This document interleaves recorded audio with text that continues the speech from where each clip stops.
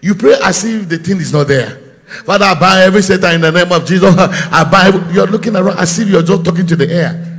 Have you seen people like that? Father, in the name of Jesus. Oh, witches and wizards. Oh, you're just talking. You're stupid.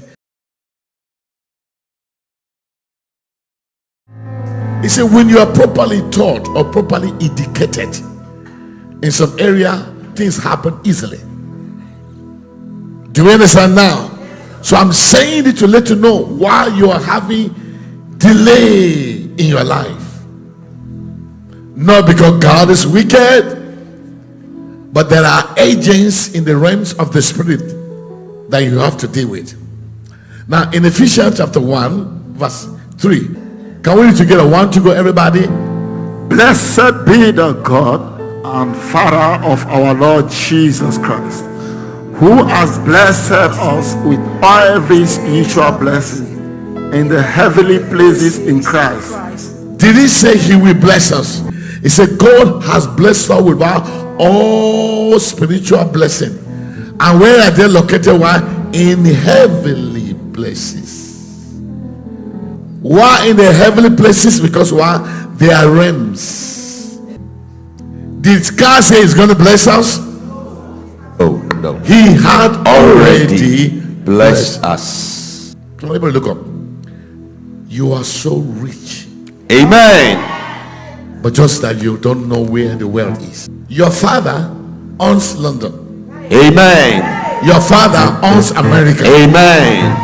Your father owns Canada. Amen. Your father owns Africa. Amen. Your father owns Europe. Amen. And he said everything there is yours. Amen. In his mind, it's yours. Amen.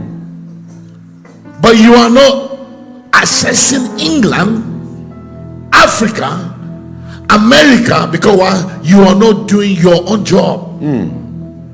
So please have this in your mind, because I'm going to teach you something that some of you do not know.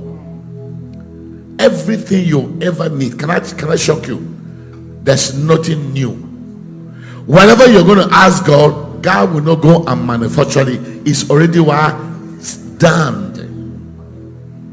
Done. The food you will eat, done. The billions, done. But you are not having it. So do we understand now? Yes, sir. All right, Apostle, what will I do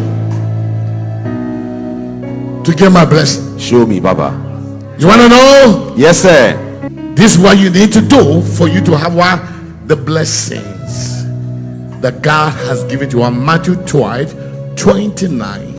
He said, or else how can one enter into a strong man house and spoil his goods, except he first bind the strong man, and then he will spoil. What does that mean? Hello, look up. There are strong men in your finance. That's why you don't see money. There's strong man in your education. They will die. You know what you went through in your job? Because there was a strong man that you won't have. You will not pass that exam. Okay, let me leave this area. It's too. Papa, come. In every area of your life, ma'am, there's a strong man. Every area. So that's what I'm teaching you right now. Don't say, well, maybe one day God will I'll open my eye, my blessing will drop. It does not drop. Why? The Bible describes a strong man. That means he's not weak. So the word strong man is not talking about human being. It's a spirit. And this spirit is very strong. Oh, wow. Now, let me help you understand this strong man. How did they call him? Strong man. Let me show you how the strong man operates. Write down. Don't do it when I give you story right now. The M-A-N. Let me show you how the strong man operates. Then letter M stand for money. Letter A stand for afternoon. And letter N stand for night. So this strong man operates money, afternoon, and 9. That's why it's called Strongman. 24 Yes, Papa, yes. He's always guiding your product. He never sleep. That's called strong man. He's watching your goods in the morning. He's watching your goods in the afternoon. He's watching your goods in the night.